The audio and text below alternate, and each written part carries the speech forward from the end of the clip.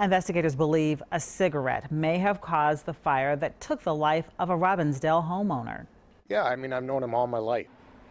Friends say 66-year-old Michael Schul lived alone in the home on the corner of 34th and Halifax Avenue North.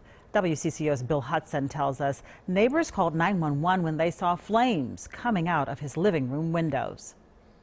Boarded windows and broken hearts now fills this close-knit Robbinsdale neighborhood. Yeah, I mean, I've known him all my life. Like many, David Heil is shocked and saddened. Just before 9 last night, neighbors reported seeing flames in Michael Schul's living room. I really can't say. I don't know. I know he fell asleep in his chair. That's all I know. Firefighters arrived in just minutes. The neighbors reported flames in the windows and the front porch, and that's exactly what we saw when we arrived. The 66-year-old was pulled from the home, but it was too late. The sirens and the streets were all blocked off and the lights were going. Jeanette Heil knew Schul since he was a child and knew he smoked.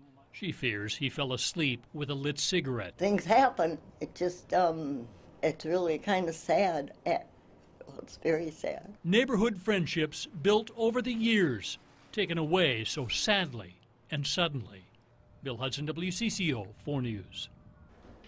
The State Fire Marshal's office is assisting in the investigation for an official cause.